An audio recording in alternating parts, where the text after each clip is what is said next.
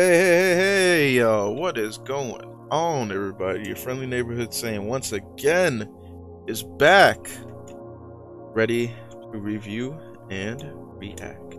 And for this one, at long last, we are at the end. We've reached the light at the end of the tunnel. We are finally at the final story of the Infinity Saga. Marvel, the end, or otherwise known as Thanos, the end.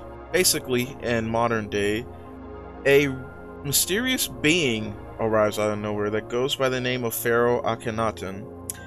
And this pharaoh, if you will, has insane, immeasurable cosmic power. Like, it's insane. Like, he kills most of the fucking pantheon of gods in like one shot, and Zeus and Thor are the only ones that are able to survive at all. Incredible, remarkable power that we have not seen before. And basically the premise is that once again we all have to come together. Well, not everyone, the defenders come together, because when Akhenaten first arrives, he fucking blows almost everyone out of the water. Like, he obliterates the X-Men, he destroys the Avengers, like, in one go-to. Like, he doesn't even break a sweat while doing it.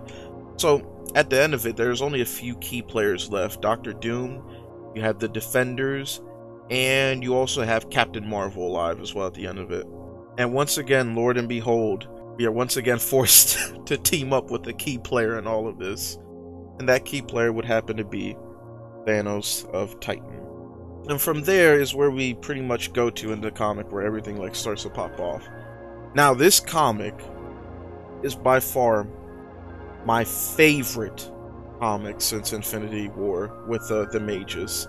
Since that comic, this is my favorite comic that we have gotten since then, and I'm gonna tell you why right now. We're gonna start off really fast. We're gonna speed blitz it with the fucking pros first.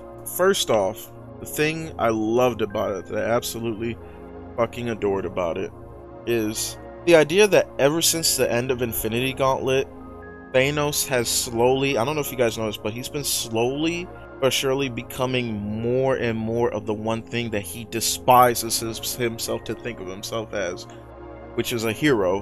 While it is always true that Thanos has kind of always been out for himself, no, not kind of, he has always been out for himself and his whole goals in the end. But even so, when you think about it, even in Infinity Gauntlet, when he takes possession of the gauntlet itself, even then, all the way from then to now, he has helped save the universe on multiple occasions, you know. Like, when, for example, when Gamora took the gauntlet during that story, Thanos ended up teaming with the opposite team just to help them even have a chance of getting the gauntlet. From that to Infinity War, where again Thanos teams up with Adam Warlock and the others to help combat the mages. And from that to the Infinity Crusade, where he again does the same thing against the goddess. From that to Infinity Abyss, where he does once again save the day, but this time it's even more interesting in the fact that during that, he was doing it but against himself, copies of himself that took his beliefs even further than what he would take them at that certain point of the stage of the saga. And then from that to it coming full circle, where Thanos tries his best to see if there's any chance of saving the universe. And even when he does end up accidentally dooming it, he performs the ultimate act of a hero and proceeds to sacrifice himself in order to bring the universe again anew as it once was before. Which it is a huge fucking character development, especially all the way from the Thanos quest, where Thanos was just an absolute savage, just murdering people left and right for his own gain, all the way from that to now, where he has all of this power, which is another thing we'll get to in a second. He has all of this power and the ability to move the heavens apart however so he wished. And even then, despite all that, having all that power, not being able to do anything, and when he does end up dooming the universe in the end, to go as far as to sacrifice himself to bring everyone back in the universe, to renew the universe to how it once was, is an amazing character development. Might I say probably the best character development that I have seen of Thanos in a long fucking time. And it was worth it.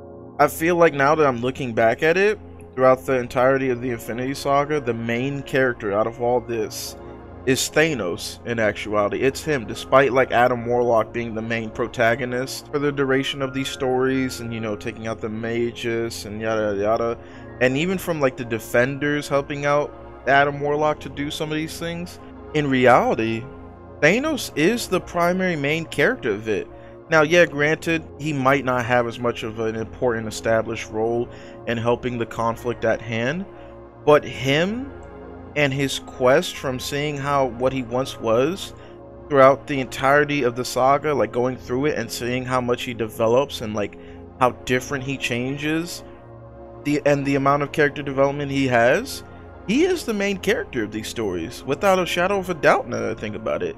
And I absolutely love that, how they went, you know, from taking it to him being this insane tyrant to eventually having to face sins of his own past, copies of himself that have taken his beliefs to an extreme.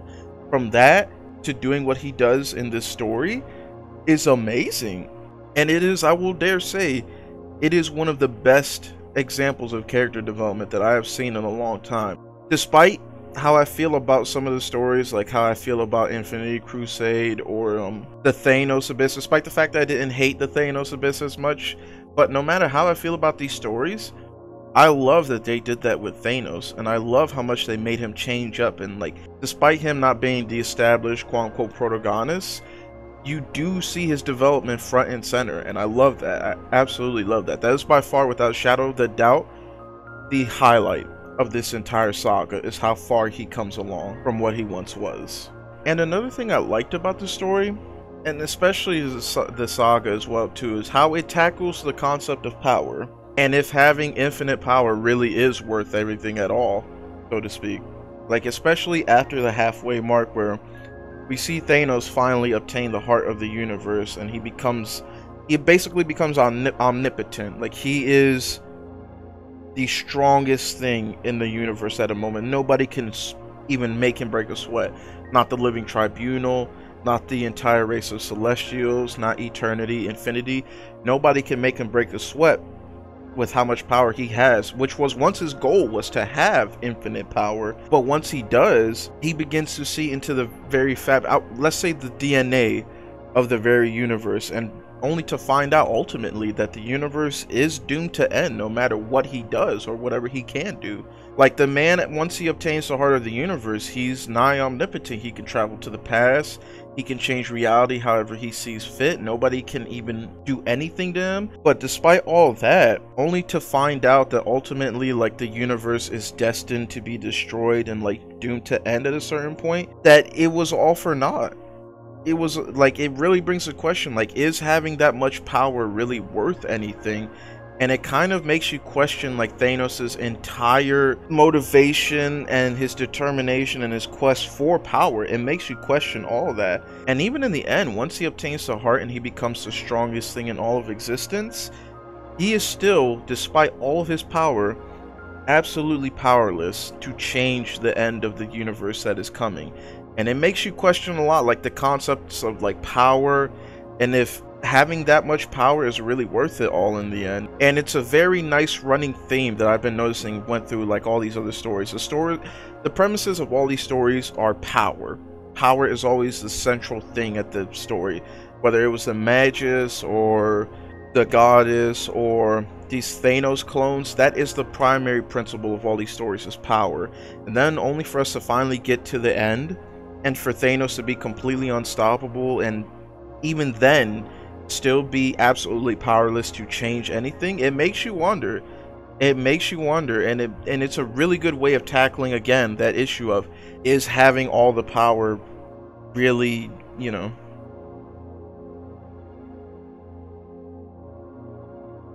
Now, despite how amazing I am blowing up this story to be, and it is fucking amazing, believe me, there are some slight issues I have with the story. For one, I didn't care about Pharaoh Akhenaten at all.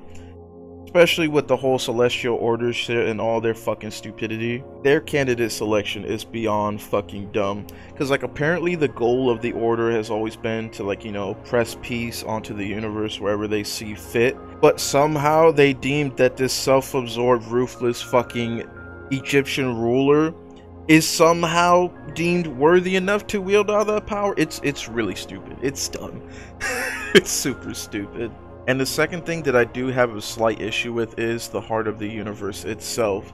Because, like, the idea that something as powerful as this item, as powerful as this weapon, is lying out there somewhere, and you're telling me that none of the celestial entities knew anything or even decided to care about a power like that despite how dangerous it is, that's a little much for me. That's a little much, but again, it's not anything that ruins the story crazy like that for me.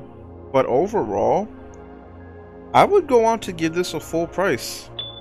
I would very much like to give this a full price. Like, yes, like, the issues, despite the issues I have with the story, are very minimal, but the pros triumph all of those cons so easily. Once again, with, like, Thanos' character development coming full circle, and then tackling the concept of, like, is the quest of power really all worth it in the end, of infinite power at that? It was a very great read for me, and I feel like, honestly, this is the perfect way how the Infinity Saga could have ended, in my opinion. Like, it started with Thanos, and it ends with Thanos. Like, it comes completely full fucking circle. But as always, if y'all like what I had to say, don't forget to like your likes, comment, sub, share, shares. I will see y'all on the next video. And as always, peace and chicken grease.